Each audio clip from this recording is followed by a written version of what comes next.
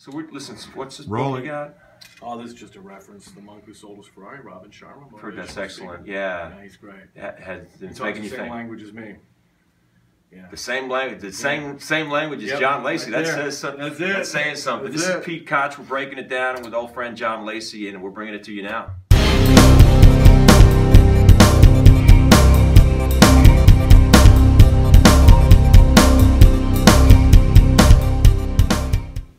Hey, Pete Koch here, breaking it down with an old friend John Lacy. Good to see you, brother. Good to see you, Pete. You know, we really go back a ways, and you know, John is a heck of an actor. He's a filmmaker.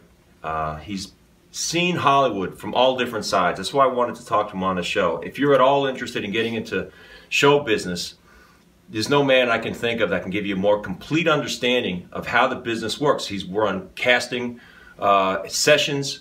He's run workshops. He's an acting coach. He's a working actor. He's doing the whole thing. Can you go ahead, John? Jump in and tell us exactly. You're recalling how we met and where you're at now. Boy, you know, you're part of that first chapter. When did we meet? In 88, 1988? Maybe? 88, right. So that's 27 years ago.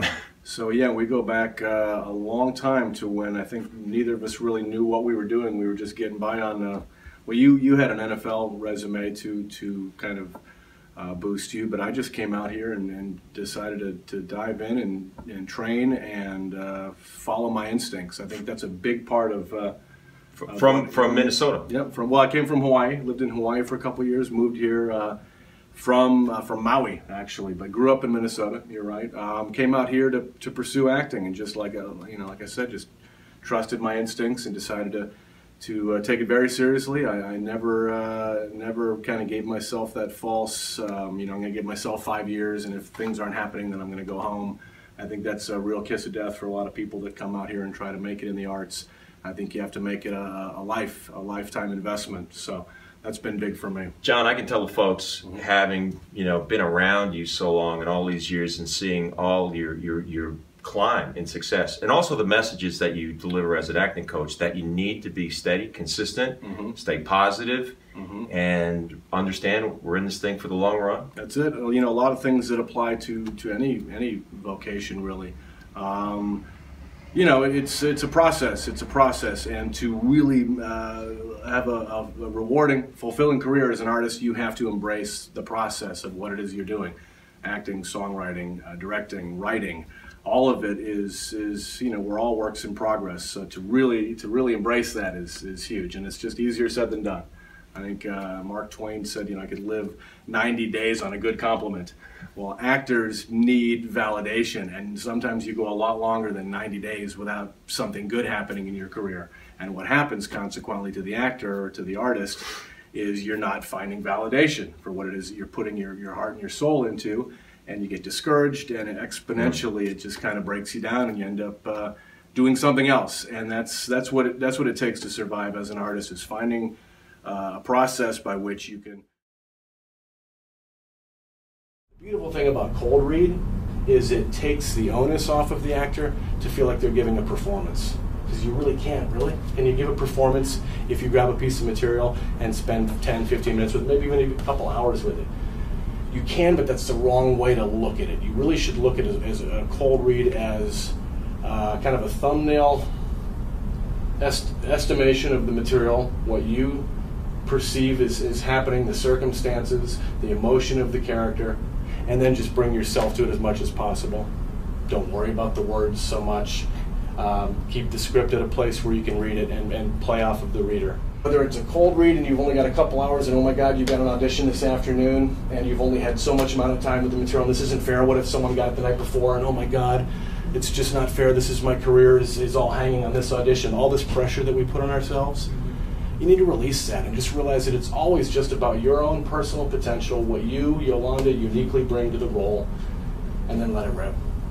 Do the best you can and walk out and enjoy the process of being an actor that just auditioned for something. Forget that you went in on it, and then hope for the next one. John, tell me about this concept I've heard you speak about, content creation. Well, it's born of the same the idea of actors need projects, and work breeds work, and we all know that as artists, but it's easier said than done. So what I decided to dedicate most of 2015 was to creating content for my actor buddies, to enlist them in storytelling. You know, you're like me, Pete. You know, so many people that have been out here doing what we do, auditioning, workshops, taking classes, theater companies, the kind of stuff that we do to stay in tune as actors.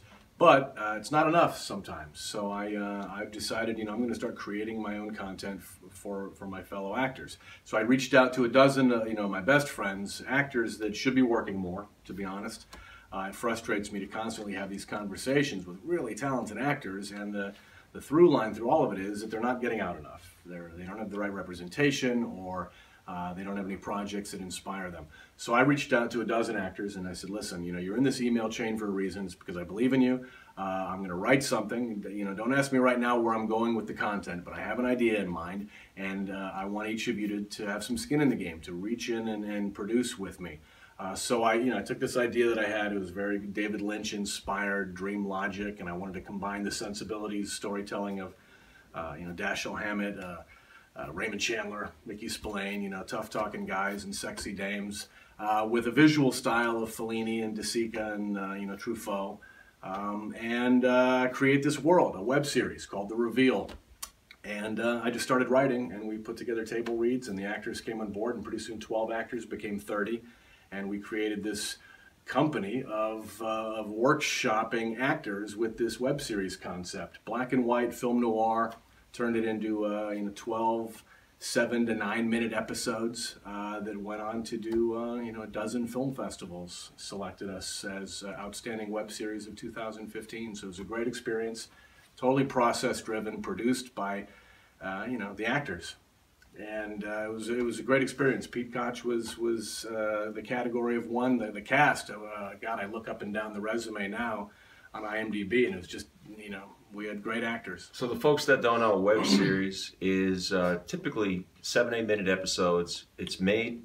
This could work perfectly as a start off point for a television series. But again, it's a web series made for the interweb, and you can find this particular show. I'm very proud to be involved with The Reveal, and the episodes are available on YouTube, but the way you sort of route yourself to that, show them, is the Reveal series. TheRevealSeries.com. All the episodes are online, and you could watch all of them in an hour and 20 minutes and get a full ride. It's great. Yeah, if you place them all together and watch them in sequence, and if you got about an hour and 20 minutes to do it, go ahead and take it in. It's just like watching a feature film. Yeah. Really proud of the work we did there. Proud to be involved. Thanks, man. With John. Yeah, John Lacy.